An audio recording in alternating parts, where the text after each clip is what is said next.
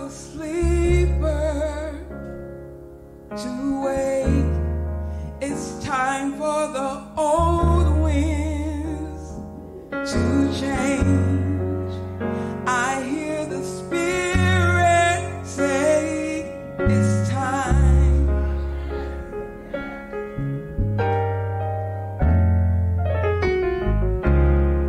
It's time for the dead man to rise. It's time for the great light to shine.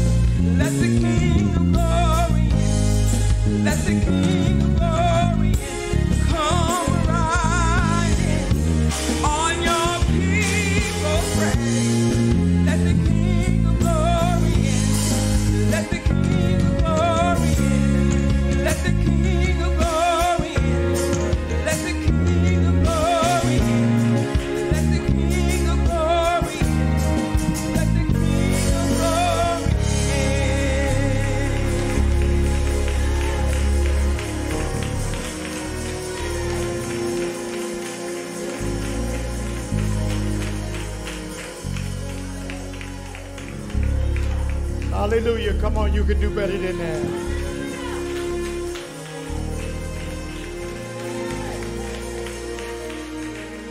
Let the King of Glory come in. Come on, lift up your voices and give him a good praise in this house.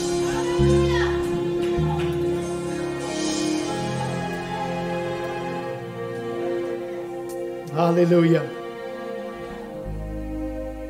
Thank you, Pastor Marcy. We welcome you to Dove Church today. If you are visiting with us, we welcome you to our house today. Thank God for your presence. We thank you for those that tune in to us by way of whatever social media. We're glad to receive your comments.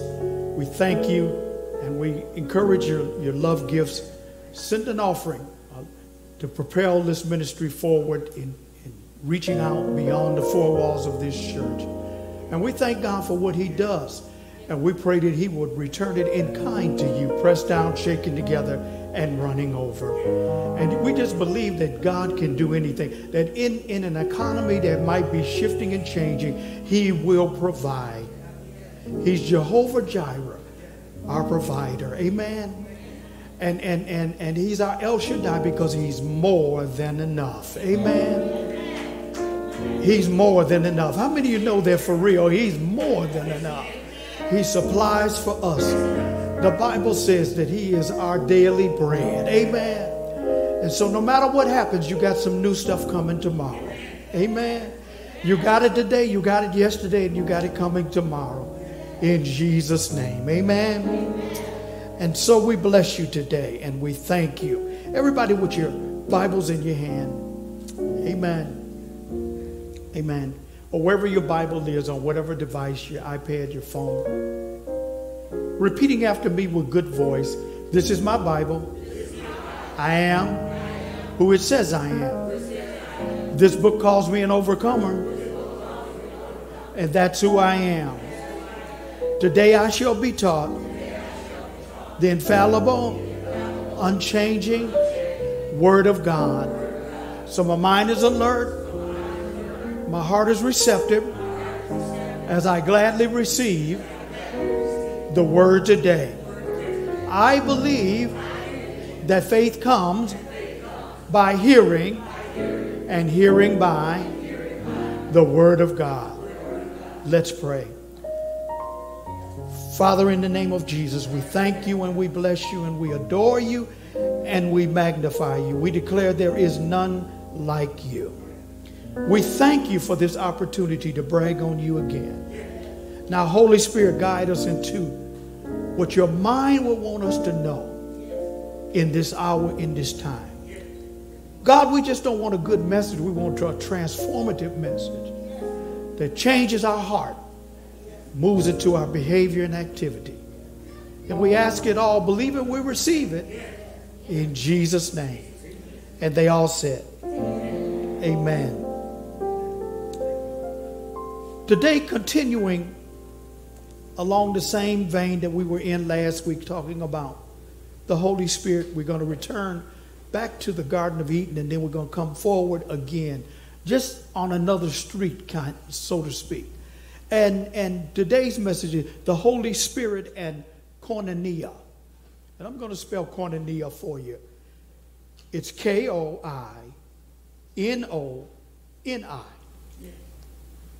Koinonia. K-O-I-N-O-N-I-A. Koinonia. And I'm going to spend good time explaining what that's all about. The Holy Spirit has several specific assignments as it relates to the kingdom of God. We limit it in our day and age to just tongue speaking, but it's more than that. It came to do more than that. It came to do more than that in the garden, and it came to do more than that in Jerusalem at Pentecost. Amen? First, what were some of the things it came to do? And this is just a rundown, a brief one. To fill the believer with power, enabling them to witness. You have power to witness. So when people say, I can't witness, you're not telling the truth unless you don't have the Holy Spirit. Then you don't have power to witness. And that power means you don't have power to be effective with backup. The Holy Spirit is your backup. How many of you got backup today? The next thing the Holy Spirit does is provide a prayer and praise language, enabling spiritual communication. The Bible says God is a spirit. So if God is a spirit, we need spiritual communication with him. So we speak to him with tongue, and we also worship in that language. We do war in that language. And the way that you know that you are filled is that you speak. So if somebody asks you if you're filled, you can't just say, yeah, I'm filled. Is there an evidence for the filling? And the evidence is that you speak in tongue. So if I walked up to any of you and you say, I speak in tongue, that means if I say speak, you can do it now. Amen. How many know I'm right? You can do it now. And the next thing is to be filled with the Holy Spirit means that you can communicate with other languages. That means without a previous knowledge of being fluent in another language, if the Holy Spirit wants to speak through your filled self, it can cause you to speak in another language to somebody that needs to receive ministry. We have account after account of people that the Holy Spirit prompted them to say something to somebody, but they said it in tongues, and that those are the other tongues that happened on the day of Pentecost. Everybody heard their own language. Amen. The unknown tongues is your prayer language and your praise language, and I'll dare say your war language. How many of you war in the Holy Spirit with your language? See, your prayer language isn't always the same. Dot, dot, dot, dot, dot. He, ka, ka, ka, ka, ka, ka. Sometimes it's ra, shoko, shike, ra. You get, and then sometimes it's quite sweet. Hallelujah. It depends on what kind of devil you're fighting. Amen. Some things demand more. Tap somebody and say, some things demand more. How many know I'm right about that? How many know when you sure enough get in trouble, it comes out like you need to do something with it? It don't come out like, oh, could you just leave us alone? No, it doesn't come out. And the last thing that I want to mention that's crux to this message is that the Holy Spirit comes to bring unity to the body of Christ. It comes to bring what? Unity to the body of Christ. And that's why sometimes I don't understand when the church is supposed to be unified, it's the most divisive place almost on the earth. I don't understand how you can be prejudiced and be a Christian. How you hate black folk and be a Christian, or hate white folk and be a Christian. Not when you speak with tongues and you're filled full of the Holy Spirit, but yet you can't get along with anybody. You're ill-tempered because you don't understand that the Holy Spirit comes to promote fellowship. Fellowship in what? How we love each other. That's the sign to the world. Amen. When they see you, after the church was filled full of the Holy Spirit, they had all things common. That means if Marcus needed something, he could get it. And then in return, when somebody else needed something, he could give it to them. They had all things common. It might be, I need the shirt today. No, I'm cool. You pass it along. Do you need it? Yeah, I need it today. They had all things in common.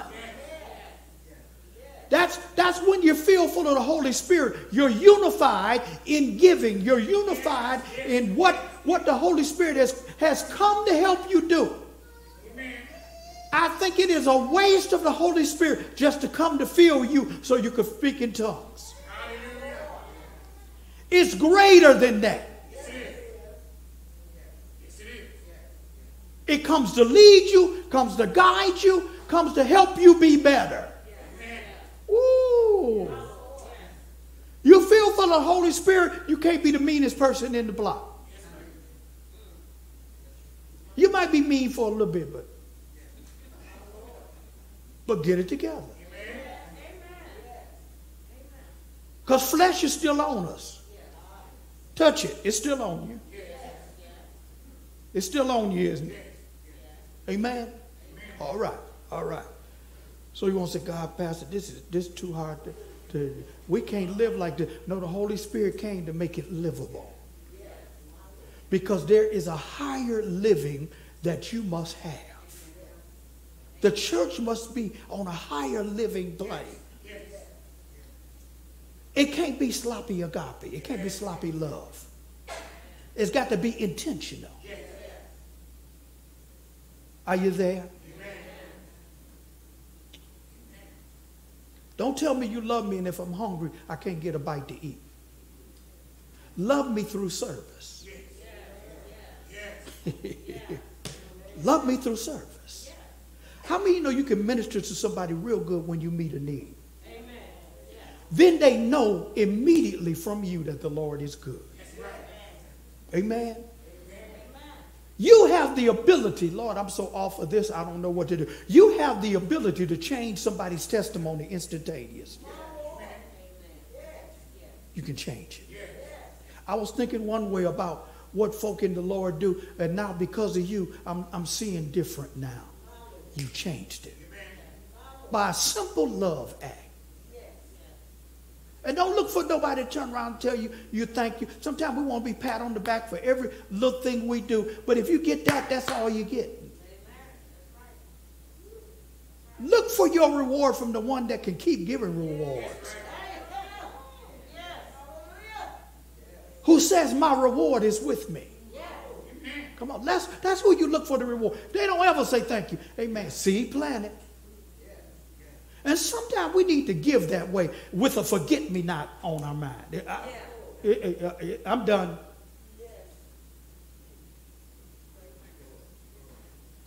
Don't keep agonizing over your giving. Oh, Lord, woe is me. Amen.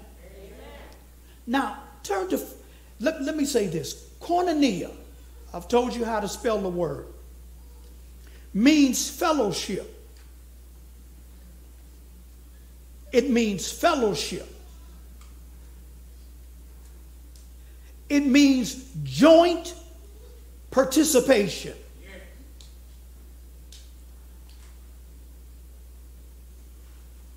Joint participation. It is a gift jointly shared. It's as if Pastor Marcy, myself, and Emily sitting on this first row are in Koinonia because we're jointly sharing a gift. It's like we're holding hands, but we're not holding hands, but we're jointly sharing a gift. Amen. What gift are we jointly sharing? The Holy Spirit. Jointly sharing. Does that make sense? To further express this thought of Koinonia is intimate spiritual fellowship. So Koinonia is not just grouped together, it is spiritual fellowship. It is spiritual fellowship that leads to spiritual community. We're a church, but we're a community. We commune together along our gifting area because we are all filled. We have one thing in common, and that is that the Lord sent the Holy Spirit to make us one. You're not two, you're one. I'm not against you because being against you will be against myself. We're one. Does that make sense? That sure take the fight out of us when we want to come against people. We want. And everybody stay woke. 1 John 5, 7 through 8.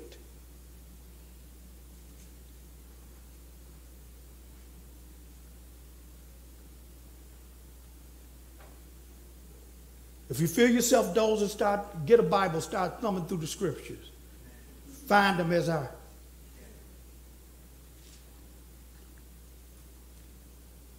1 John 5, 7 through 8. We're going to show you that spiritual koinonia started in heaven. And it came to earth. It was in heaven and earth.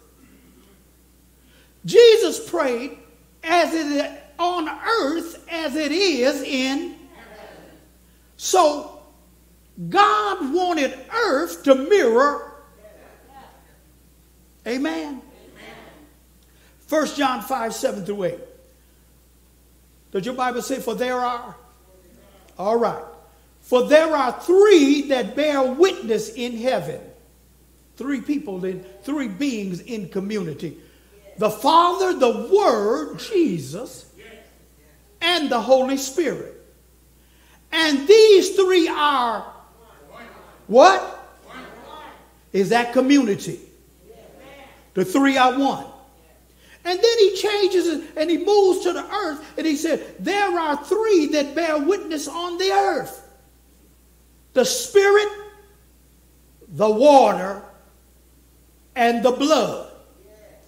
And these three agree as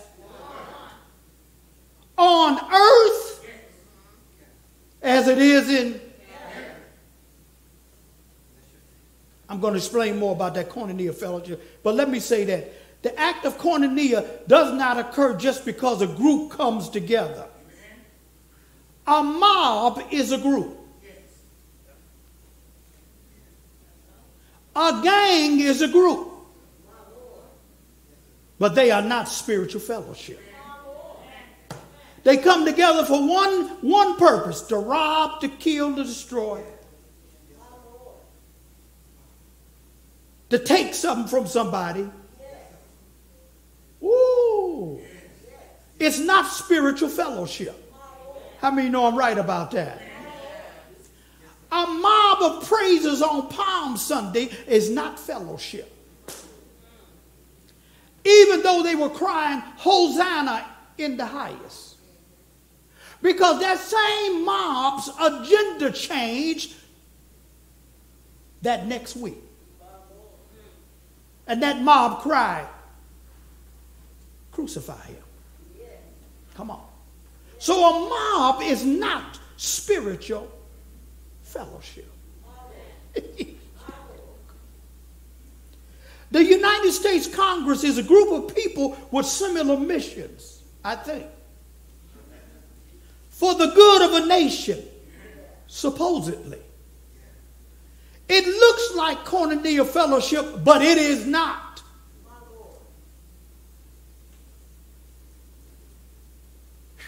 Whew. It is impossible to have spiritual fellowship without the Holy Spirit. How do you say you are led by the Holy Spirit and you disenfranchise people? See, there's something above the vote. It's called the Holy Ghost. And they were led of the. That's even on the Supreme Court.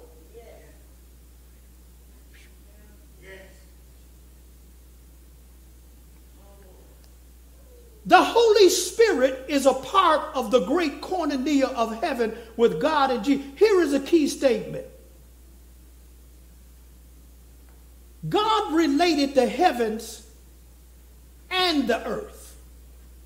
He related them. That means he put them together. They're relational to each other. Man didn't know how good he had it in the garden. And anytime you don't know what you have, you will abuse it. If you don't understand who you are, you will abuse it.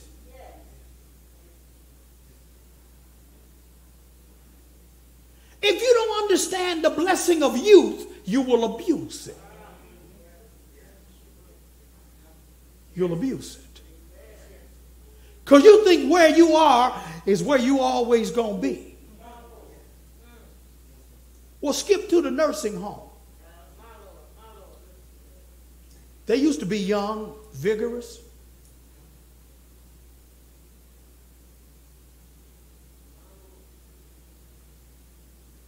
But their old chest size is not their waist size.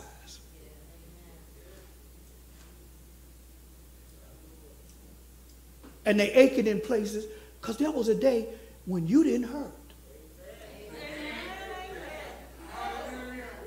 Okay, come on, I'm going to help somebody today. You didn't hurt, no. Anybody remember them days when you didn't hurt? You hurt if you bumped into something. I fell down and hurt.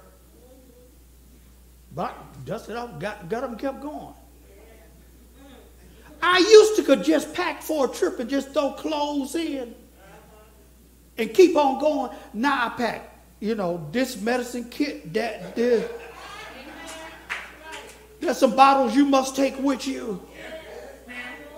And those other little things that help you get through the day. Oh, y'all looking at me like I'm crazy. I'm going to come on this side because they ain't looking as bad.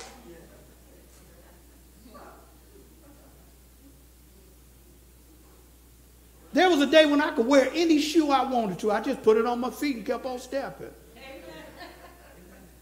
Some of you all have high heels you'll never wear again. They just for show. You pull them out and do this, child. And you too low down to give them away. Talking about one day I'm going to get back in. Turn to somebody and say, let go of the fantasy. Let go of the fantasy.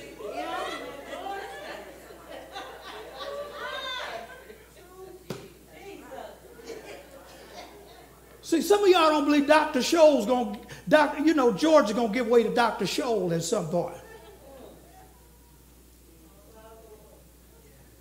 Do you understand what I'm saying? Man didn't know how good he had it. Genesis 1 and 2. Let's talk about how God established the Koinonia fellowship. How he did it. How he operated with it. And let's see when the Koinonia fellowship came in. And I want you to see a distinction that the majority of creation, God did it, the Father, by himself. By himself. Genesis 1 and 2 says, in the beginning God created the heavens and the earth. Who created it? God. The earth was without form and void, and darkness was on the face of the deep, and the spirit of who? God. Was hovering over the face of the water. So who did it? God. All right. But the spirit of Koinonia fellowship does not enter into the world as it relates to created being man until Genesis 1:26. Go down. And then we get a different verbiage. He says, let us. He didn't say, let us make the world.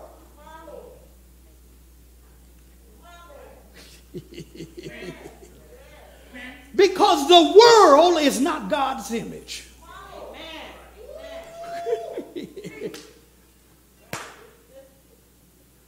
The world is not God's image.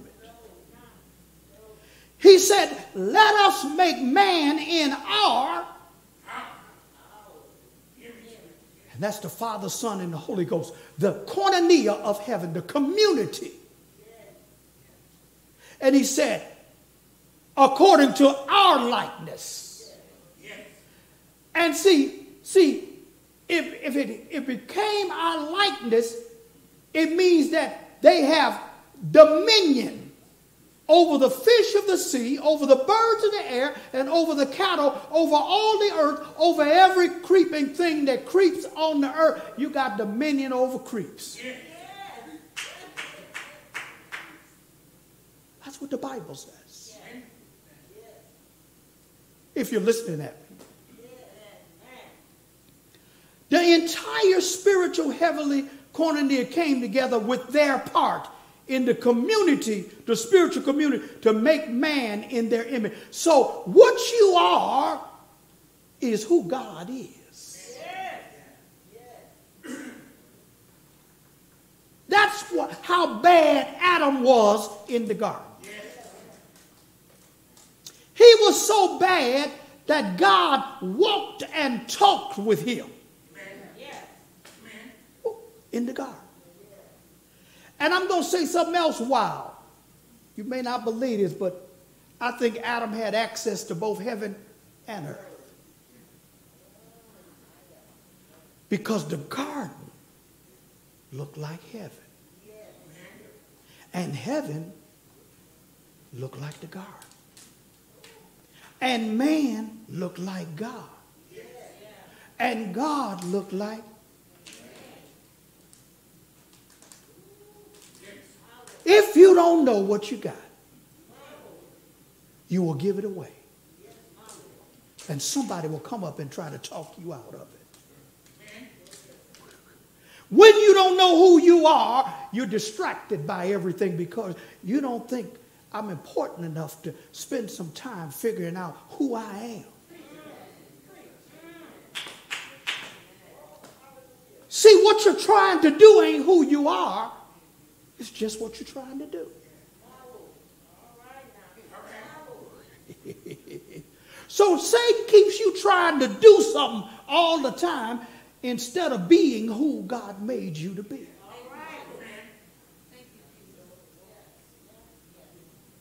And he made you good. He made you bad. Oh God, oh God. Man was always meant to be like the Koinonia fellowship of the Father, Son, and the Holy Ghost. And again, he had perfect fellowship with God. Genesis 2:15 through 18. I got to run on. I'd love to hit that point some more, but 2:15 through 18. Then God took the man and put him in the Garden of Eden to tend it and keep it. Notice that the word work is not used. How do you tend and keep something without working?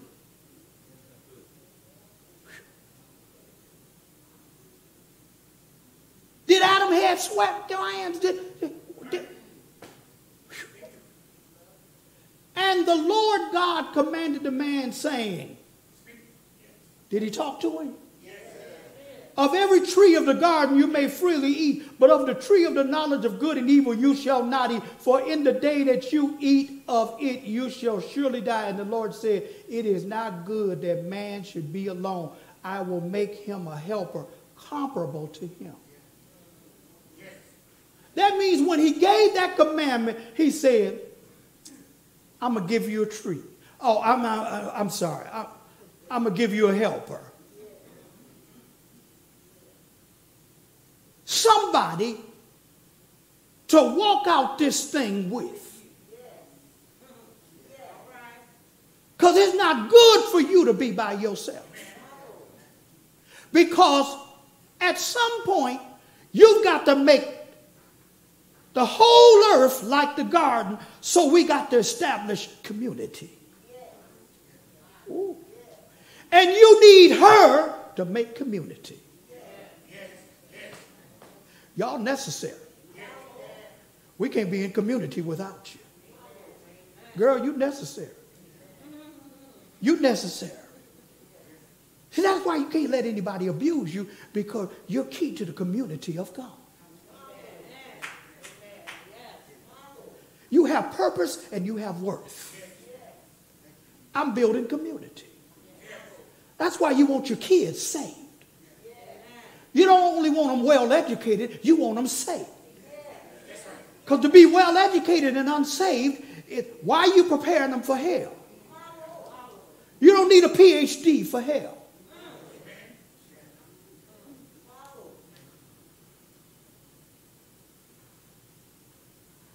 It's not culture, but community. And we want to trump culture. Excuse the use of the word.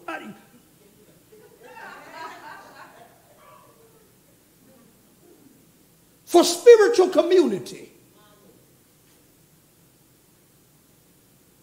And that's what they need to be taught how to walk in. Walk in the Spirit. Walk in the thing that I've sent to help the community to function. Are y'all out there? Then Satan seduces, and you know the whole story. But then Genesis 3:8-9 gives us the evidence of severed koinonia, or severed spiritual fellowship. Now, up until this time, Adam was full of the Holy Spirit.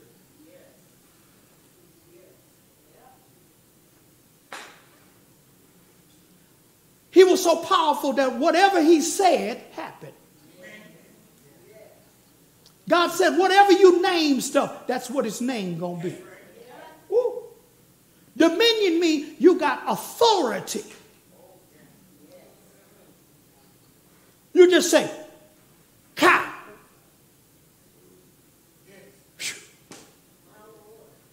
Are you out there? Here comes the evidence of the severance. Genesis 3:8-9. Something interesting in the wording here. It says, and they heard the sound of the Lord God walking in the garden in the cool of the day. And Adam and his wife, make no error, they weren't, shacking up. That was his wife. And God was the clergy that married them. Hid themselves from the presence of the Lord. Everybody say hid themselves. From the presence of the Lord God among the trees of the garden. Then the Lord God called to Adam and said to him, where are you? First of all, the Bible says, and they heard the sound of the Lord. They knew the Lord's sound, but why did you just hear it when before you usually talk to him face to face? And now you're only hearing. See, when you mess up in sin, you lose the sensitivity of presence.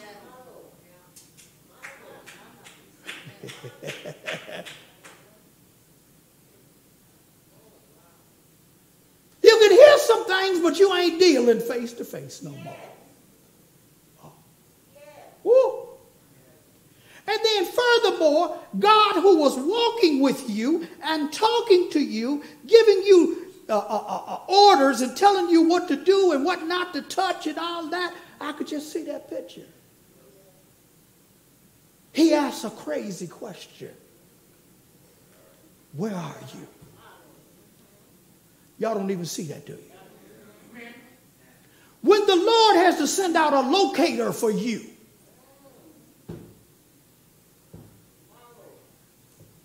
because you moved. Where are you? Something changed about us. Something changed about us. What happened? Why are you behind the bush? You never needed it before.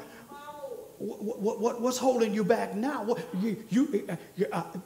I gave you dominion over the bush. I didn't give bush a dominion over you that you would need it for shelter and covering.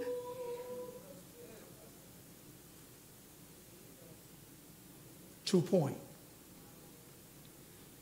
Number one, Adam hears what he once walked with. 2, absent from spiritual koinonia caused God to ask Adam, where you at? The fellowship was broken. So thus happens the redemptive plan of God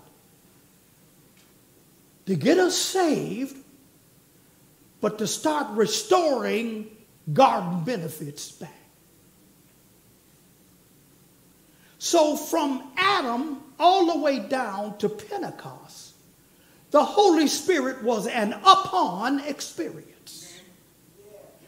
It was upon Saul. It was upon David. It was upon the prophets. It was upon this man of God. It was upon them, and they were moved by.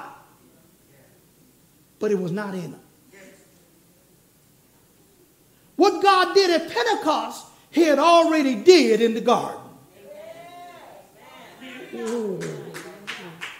So Pentecost is a repeat of God's original purpose for man. Are y'all out there? John 17 and 11. And Jesus keeps giving us God's desire. It's all speaking to the Koinonia fellowship, spiritual fellowship. John 17, 11. Are you there? And this is in your Bibles, it's in the red letter section. It's in red letter. And it says, now I am no longer in the world. That's Jesus. But these are in the world, and I come to you. Holy Father, keep through your name those whom you have given me, that they may be, you read the last four words. One as we are.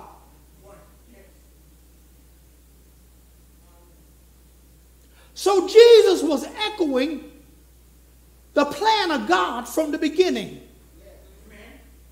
God, I'm asking you, make them one as we are one.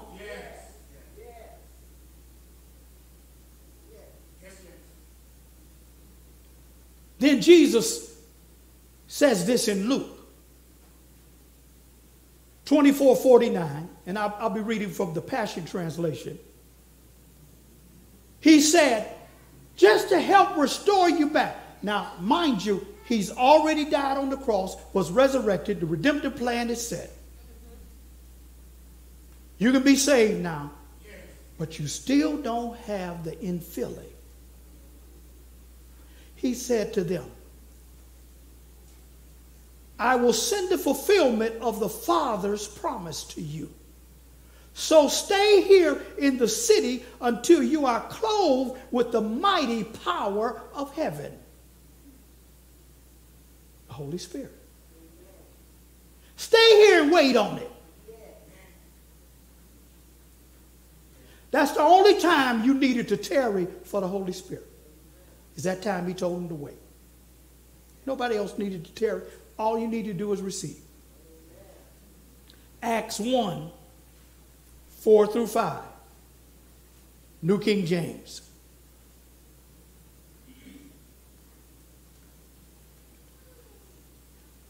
And he said there, and being assembled together with them, he commanded them not to depart from Jerusalem, but to wait for the promise of the Father. So it's echoing Luke.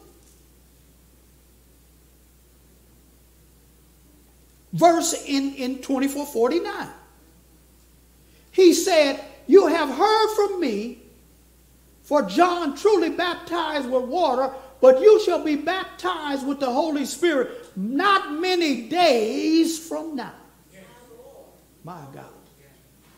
Woo! God is righting the ship. This filling was necessary as it was and is the only thing that could cause unity in the body of Christ, the church. The unity would cause men to see our love and fellowship with the Lord and each other and want to be saved. So they had all things common. They shared. They loved. They didn't hate each other. They weren't prejudiced. There were all colors in the church. Come on. Come on. They were a community. And you know what they did? They became a catalyst for those that were coming into the kingdom of God. They were such a catalyst. And why I turned around in the circle, because a catalyst is energized. So everything it touches is transformed. And it would be recorded that 3,000 were added to the church. Because they were unified. Because they didn't see color, they saw somebody that needed the Lord. And they got them saved, then they got filled. And it happened all through Acts. They got filled again. Then they got filled again. And the church went all over the ancient world. Because they were one. Lord, make us one. Through the power of the Holy Spirit, make us one. Whoever it is, make us one. It's fellowship time. It's fellowship time. I'm in fellowship with y'all. I don't have time to hate y'all. I'm in fellowship with you. We might have an argument, but we ain't falling out forever. Because it's fellowship. Come on. And your fellowship is greater than your ills and your little agendas. Blessings to you today.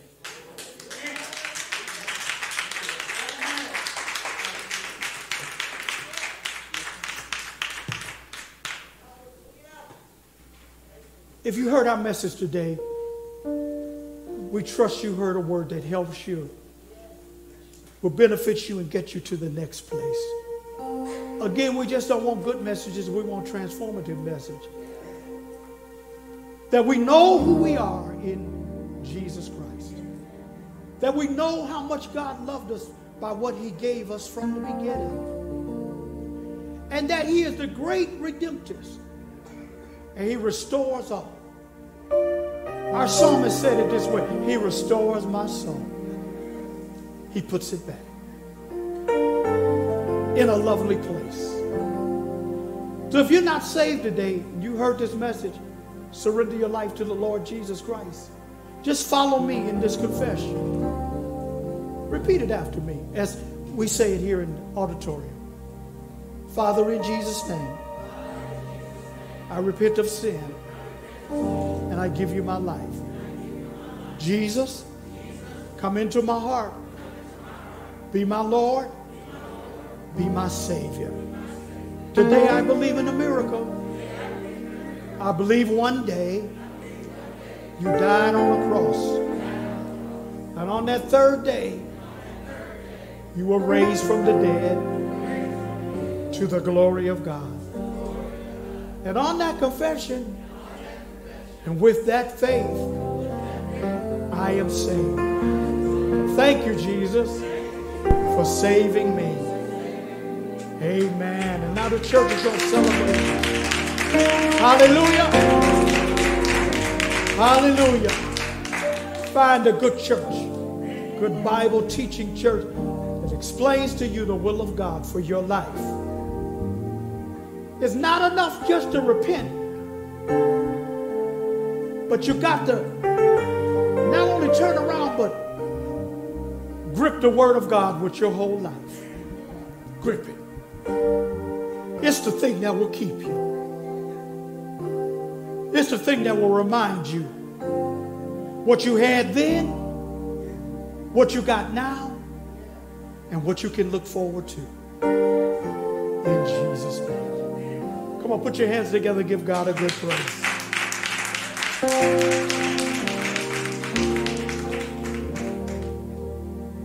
Hallelujah. Hallelujah. How many glad you came to church today? Anybody heard something good today? Yeah. Amen. Amen. Amen. Let's get back to eating. So we can sit on top of the world. You are Eatonites. I know some of you thought you were Heathenites, but you Eatonites. get back to eating.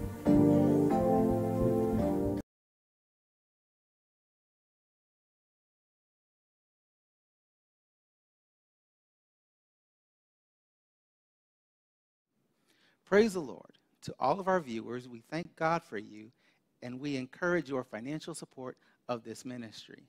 We are here to bless you and know that the Lord will bless your giving. You can use PayPal by going to our website, dovechurch.org/giving, which will take you to our PayPal page. We appreciate your sharing this time with us today. God bless you.